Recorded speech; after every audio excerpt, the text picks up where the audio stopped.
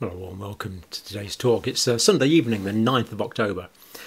Now, the Governor of Florida and the Surgeon General of Florida have released a communication. And it says this. Now, I've got to be very careful about what I say here because I'm not going to breach guidelines, and I'll be showing you that in a minute. But it says that there's an 84% increase in the relative incidence of cardiac-related death in 18 to 39-year-olds. in the 28 days following COVID mRNA vaccines. So as a result, the Surgeon General is recommending against mRNA COVID vaccines in 18 to 39-year-old males. That already recommended against the use of vaccines in healthy mRNA vaccines in healthy 5 to 17-year-olds and in children under the age of 5. So what this means in Florida, that no male under the age of 40 is advised to have a COVID mRNA vaccine. Now this is from here, so this is from the official website.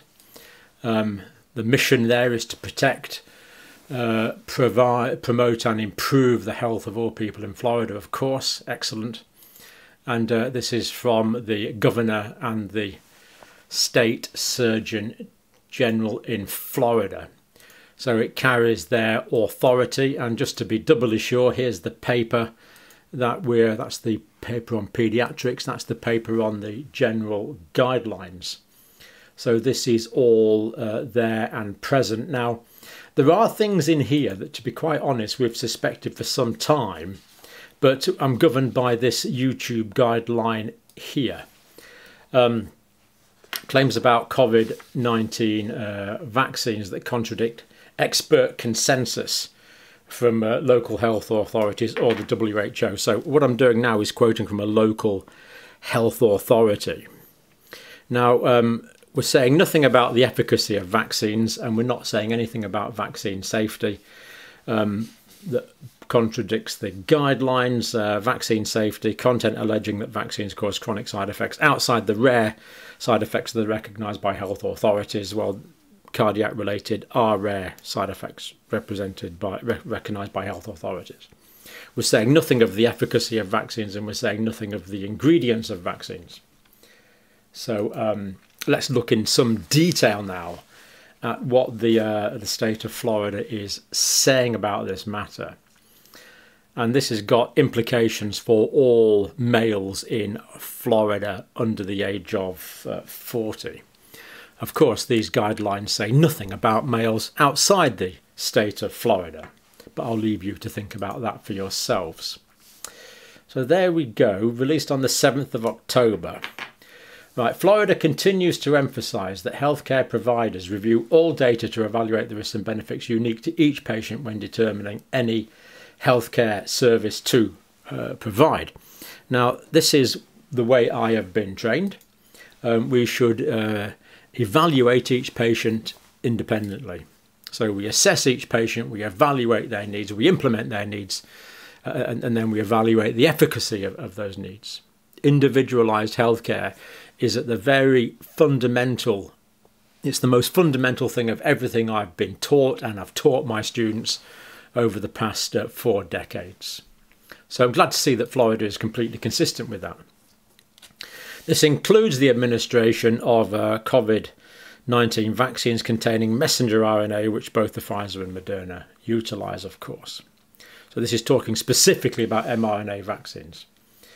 The Florida Department of Health conducted an analysis through self-controlled case series. Now, this is a recognised research method. This is from the British Medical Journal, which talks about the nature of this method. I'm not going to go into it in detail now because it would take too long, but there's a note about it, the full thing about it there. A technique originally developed ironically or interestingly, to develop a technique developed to evaluate vaccine safety. Now this study, this is back to the Florida report, studied mortality risk following mRNA COVID-19 vaccine. The analysis found, and I'm using direct quotes here because I'm scared stiff or say anything wrong, so they're all direct quotes. This analysis found there is an 84% increase in the relative incidence of cardiac-related death among males 18 to 39-year-old within a 28-day period following the vaccinations, is what they found. Individuals with pre-existing cardiac conditions such as myocarditis and pericarditis should take particular caution when considering vaccination and discuss with their healthcare provider, again presumably to get individualised care. So 84% increase in relative risk. Relative risk. The Florida Department of Health has issued the following guidelines based on currently available data. And of course, we always,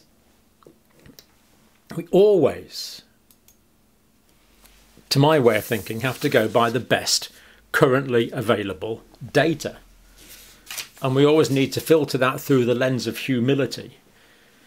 Because I've often taught something called the audacity to intervene, that if you're intervening in someone's life, you better have a pretty flipping good rationale for doing that.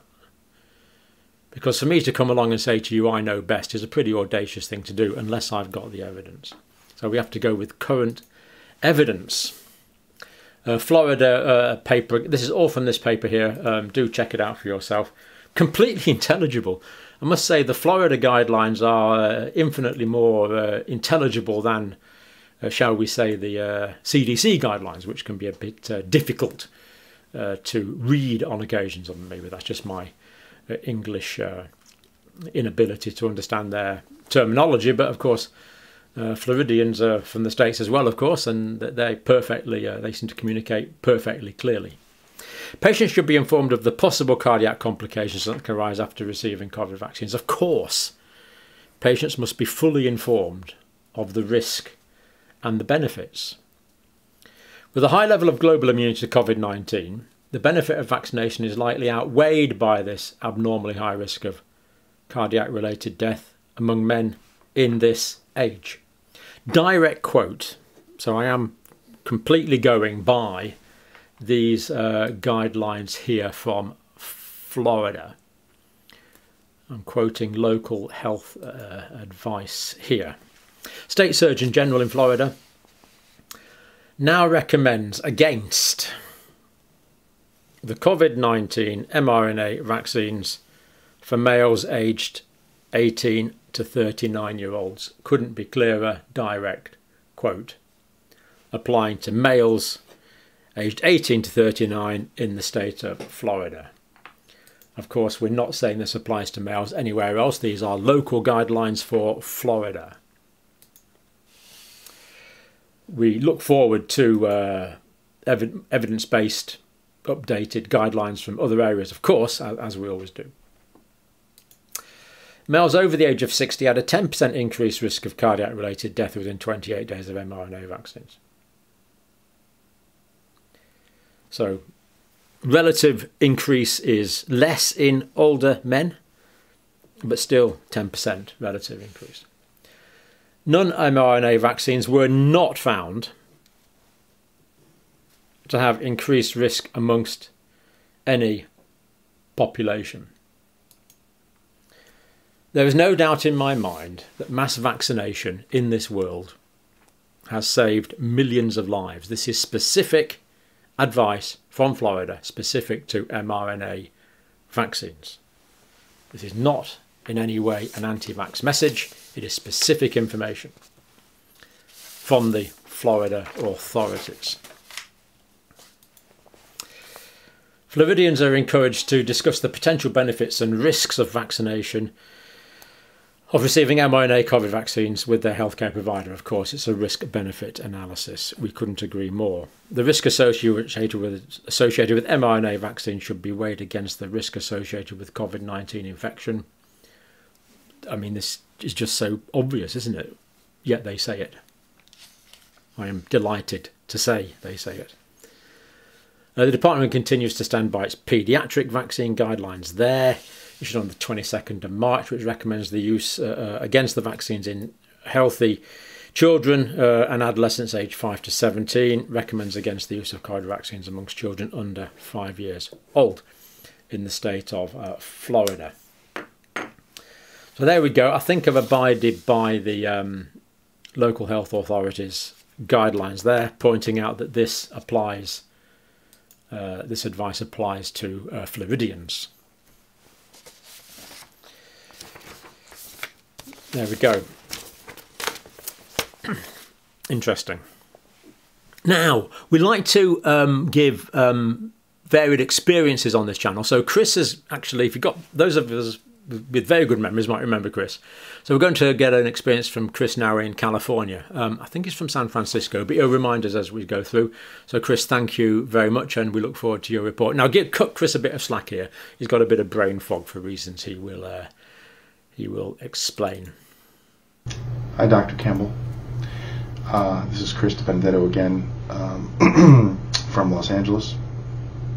It's been a while, so I thought I'd drop you a line and give you some updates here from America. You do a pretty good job of it on the channel anyway, but a couple weird things that I'm just noticing, and plus my own experience. So first thing is, just want to get this right because I'm a little foggy. On September 26th, my son, who's 11, went back to school in September, actually in August, and at the end of September, even though having had all of his vaccines and boosters, acquired COVID on the 26th. That Monday, we quickly isolated him. I started wearing a mask, and I was pretty much his primary caretaker that week. I took a lot of control over the environment, made sure that we weren't careless, and we kept him as best we could. He didn't have any medication. Doctors just told us to keep him hydrated and Tylenol. He did pretty well with the virus. Not too many bad symptoms. Had like a fever for a couple days. Bounced back pretty quick. On I would say Friday of that week, I started feeling kind of run down, and I had a sore throat on Friday morning. Later that afternoon, I had a bit of stuffy nose, and then Friday into Saturday, I had a horrible night. Couldn't breathe, sneezing, draining, coughing. I had gotten tested on Friday thinking that I had COVID, but my Saturday results came back for my PCR test and they were negative. I slept all day, and then late Saturday night, I did a home test and it came back positive. So first time getting COVID, 2.5 years in to this pandemic. I thought somehow I was going to get past it, but I got it. Saturday was a pretty rough day for me. Sunday was a relatively rough day, but I had done a telehealth with my doctor. They gave me steroids and some nasal sprays. By Sunday night into Monday, I started getting some really bad coughing, almost to the point that I had terrible pains in my chest, and I couldn't breathe. So I called my doctor back again, and they gave me, they told me to go to the ER to get a chest x-ray, which I ended up going to an urgent care. And they checked my lungs, and it turned out that I was clear, but they didn't like that I had all this pressure, so they gave me Paxlovid. I wasn't eligible for Paxlovid apparently here in the States because I was young, and they just didn't think I would need it. But since I was going downhill, they also took me off the steroids, saying that steroids lower your immune system. So I got off the steroids, started taking the Paxlovid, and today is Thursday the 6th, and I feel like 100 times better. I have no more pain or pressure on my chest, and I can breathe pretty well. As you can see, I'm still a little under the weather though. Still testing positive. But the thing that I thought was weird is I'm a very big proponent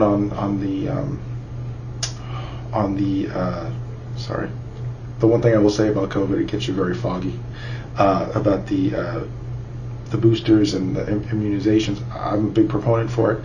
And funny enough, that Monday that my son tested positive was my 2 weeks from the bivalent booster that I had gotten. My first jab was the Janssen, then I got a Moderna booster jab, then I got another Moderna bivalent booster.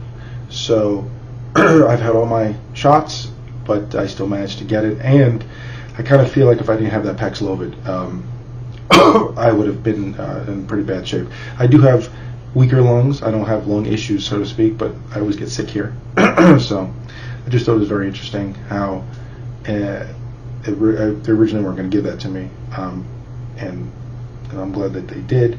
Starting to come back again. I'm just feeling right now lots of pressure and a little bit of clogginess. But my fever never got very high. I was only about 100, maybe 100.1 the whole time. And that's it, sore throat for that moment. But my COVID experience has been weird, but I guess I'm happy to have had it now and to get through it. So I have the complex immunity to it. And the one thing I was going to say that was a little weird is, like you said on your channel, we're noticing a little bit of an uptick here in LA. I have a graphic that I think I could put on the screen, and that graphic shows the last week or so. And as you could see, I mean, it kind of goes up and down, but today on Thursday, we're almost at 2,000 cases, 12 deaths. So, and our daily positive rate's going up a little bit. So I'm wondering what's happening, and I'm hoping that my level of immunity stays up. I'm grateful that my son is doing well and that I'm okay. Now we just have to hope that my fiance doesn't get it, and so far so good. We don't know. So anyway, that was just a quick update. I hope you're doing well, and thanks for everything you do on the channel. Talk soon.